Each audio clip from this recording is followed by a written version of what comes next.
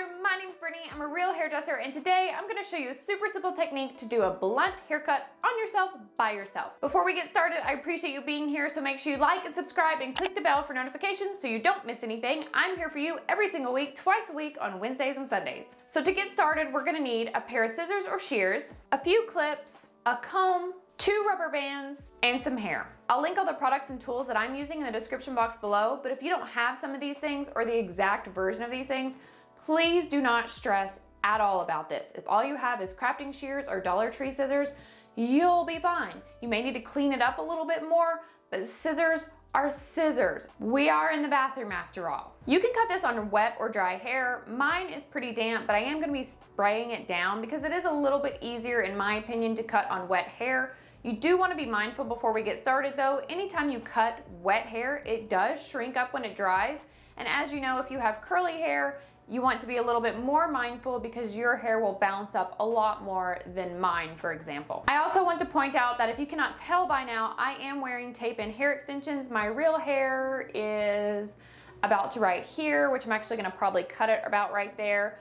But to note, the results are going to be the same even if you are just using real hair. It is actually a little bit harder to cut hair extensions, so please do not think just because I have hair extensions it's easier or it's going to look different. It's going to look the same. We need to section our hair off into 2 big sections.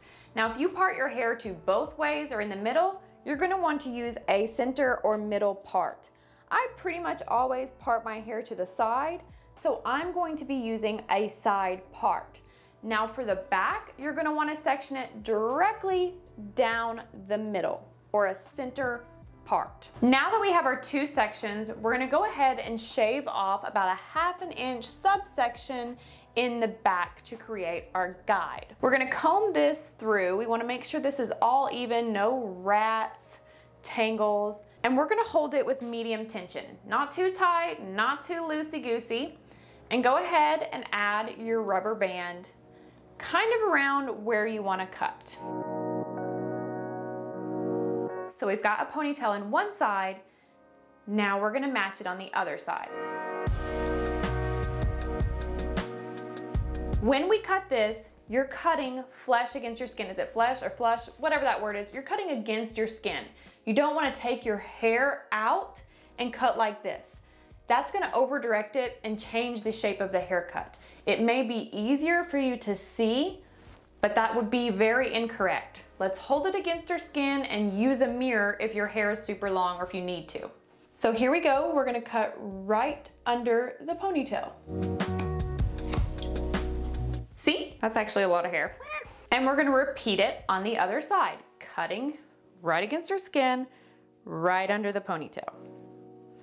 Ooh, I accidentally cut my shirt. Ah! Now we can slide these puppies out, and we want to check to make sure they're as even as possible. And you're just going to basically do this by checking for balance just with your hands. Just kind of feeling it. And that feels good to me. Now don't worry if you have a lot of jaggedy edges or looking like mountains. We're gonna clean this up at the end. Our main goal right now is just to get a basic shape or our length. All right, great job. Let's continue on. Now we're gonna take our first section down and take another 1/2 inch to 1 inch subsection, depending on your texture, hair type, thickness. Clip this back up. Very important, you do not want to overwhelm yourself. Comb it down, and we're gonna take pinchers or crab claws. We're gonna go in just like this, minimum tension, not too tight, not too loosey-goosey, just kind of medium. And again, we're holding against our skin. Do not go out here if you can help it. Again, it's easier, but it changes the shape of the haircut. It actually makes a graduated cut. It won't look too good for this technique. We're combing it through, taking my crab claws or pinchers. I see my point of reference or my guide, and I'm going to cut against it. I'm not cutting on top of it, and I'm not cutting below it. I'm just cutting right against it. Bing! Now I repeat this on the other side. Here we go again. Another subsection on the side. Clipping this up because we don't want to get confused. Spraying it down if you're choosing to cut it wet. Combing all these kinky dinks out. Taking our crab claws minimum tension, holding it against our skin, and we are matching it to our guide. Bing! Checking in between to make sure these feel even. Feels good to me. Same thing repeating itself. Taking down a section, clipping it up. Now when you get above the ear, the head is changing shape and you're adding more hair to the cut. Don't be overwhelmed because this is all that is going to change. You're going to take this down and you're going to comb this back a little bit to meet your guide. So you're not combing it forward and you're not combing it straight down. You're taking this, over directing just a little bit to cut it back. What this is going to do is going to ensure that you don't create a hole. A lot of times, and you may have had a bad experience getting a haircut where you have a hole because the hairdresser didn't allow for your ear, that your ear sticks out and creates this gap. So that's going to make sure that we don't create that whoop-de-doop-de hole. So again, you're taking your comb, combing it slightly back or over directing it to meet your guide. We're still holding it against our body, and it's kind of hard to see, but you can see through here my guide peekabooing at me. So I'm gonna cut against that.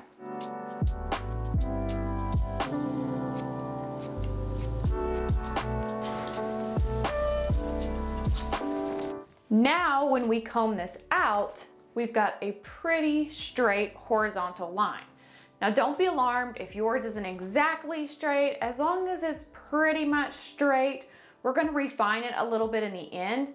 But if you see like, oh wow, I have a huge chunk right here, please correct that. And you can just do that by combing this straight against your skin, and you can kind of cut against your body. Okay, you ready?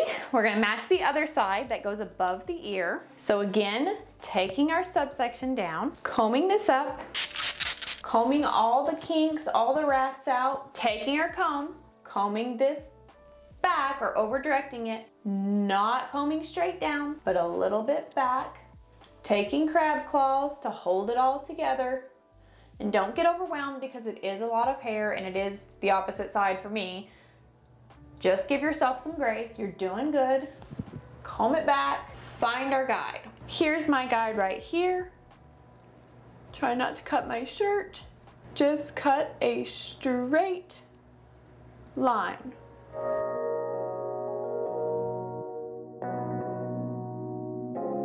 When I release my hair, comb it forward, it should be a pretty straight line.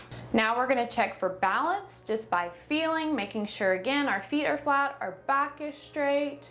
We're just feeling, we're not looking, we're feeling. Now we're also gonna do the eyeball test and look and make sure this looks even. Looks good enough to me.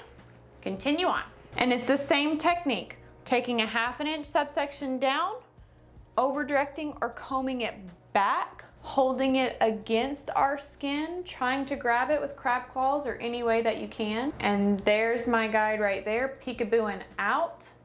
So I'm actually gonna cut above my knuckles this time because it's getting to be a lot of hair. Feel free to do the same because it does get a little overwhelming when you start adding so much hair. You may have to release some of the back. All you really need is a little tiny guide to see that length. Combing it over, making sure I don't have any whoopsie-daisies or mountains. If I have a mountain, take a deep breath. I'm just gonna shave it off. And it's the same thing. Comb it back. Find my guide. I'm gonna cut above my knuckles for this part.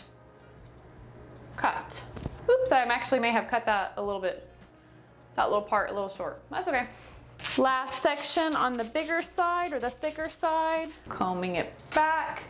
I see my guide cutting above my knuckles, cleaning up that little mountain there.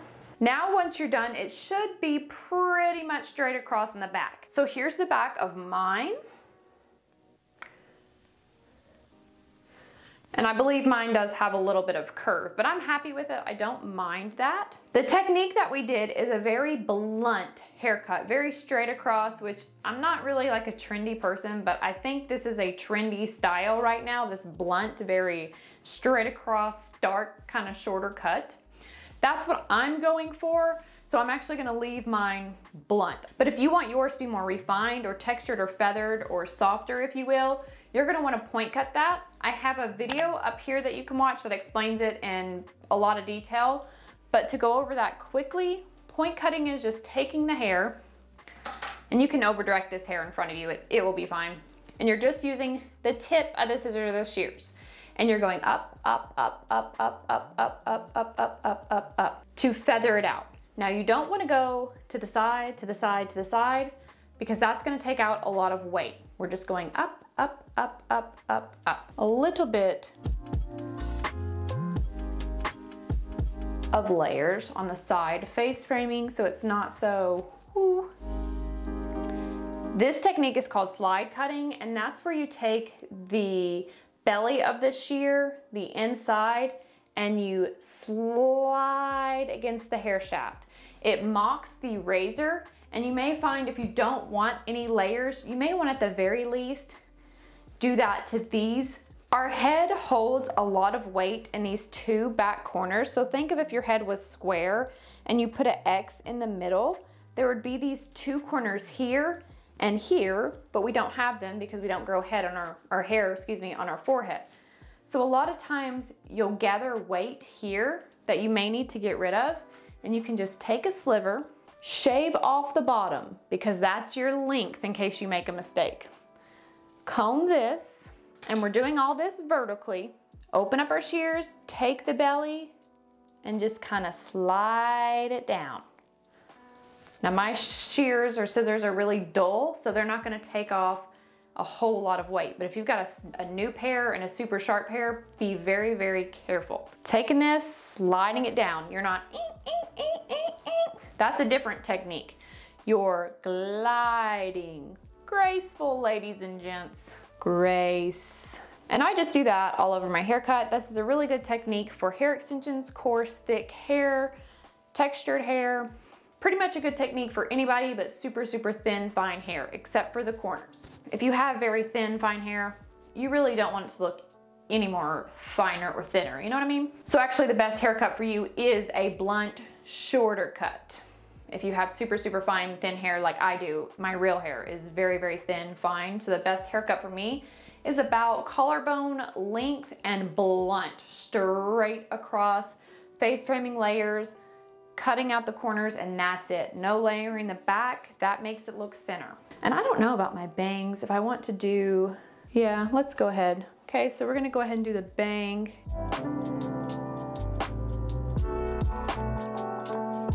I'm just gonna twist them and trim them. I have a video on these are Bardot bangs or curtain bangs.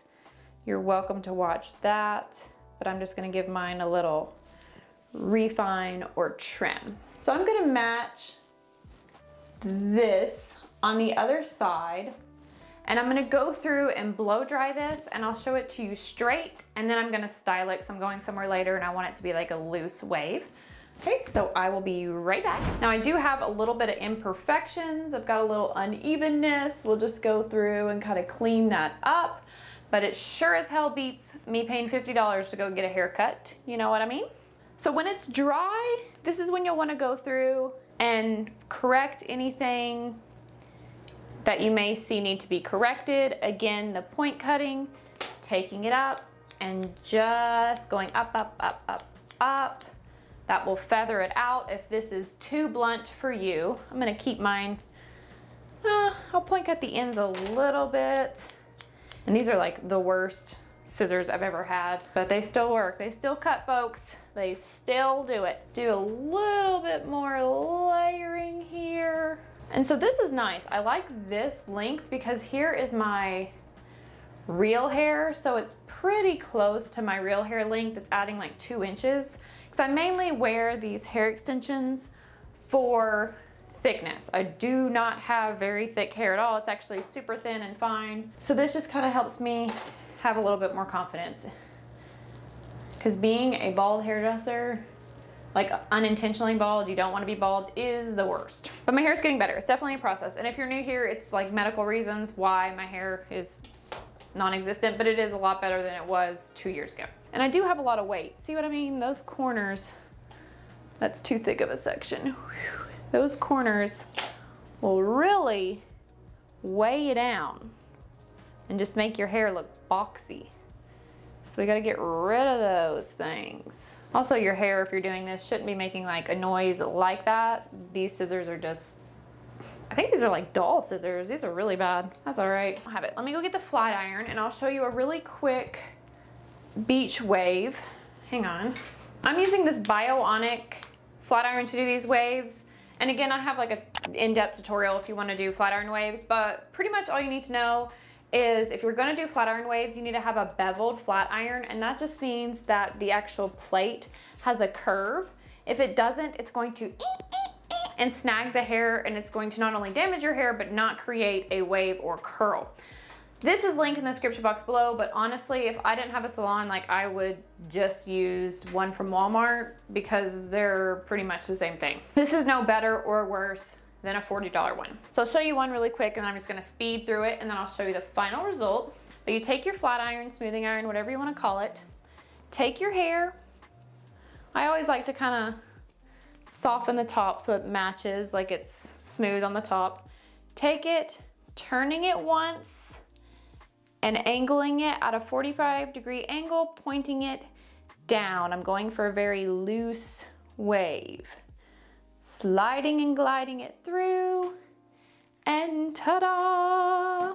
And it'll look kind of like this, like a spiral curl, but once I brush them all out in sea salt spray, it'll be this really loose wave.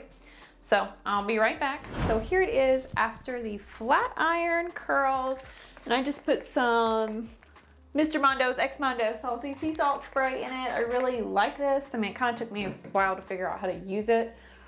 And it looks better after it's set in your hair for like an hour. So this will drop. But here's the back. I love it. I wish it would have been a little bit shorter. Again, it's not perfect, but it's perfect to me because I saved myself some money doing it myself in my bathroom. All right, ladies. Gentlemen, hey, zays and gays, thanks again for joining me here in my bathroom. Comment below what you think, or if you try this, let me know. As always, I'm here for you every single week, twice a week on Wednesdays and Sundays, so make sure you subscribe and like to join me. Turn that little ding-a-lingy bell on so we don't miss anything, folks, because it gets crazy around here sometimes. I can't wait to see you on Sunday for Sunday service. No idea what we're doing, but it's the Lord's work, folks. We just make a really big deal out of ordinary things on a Sunday. I will see you then for something cool. Something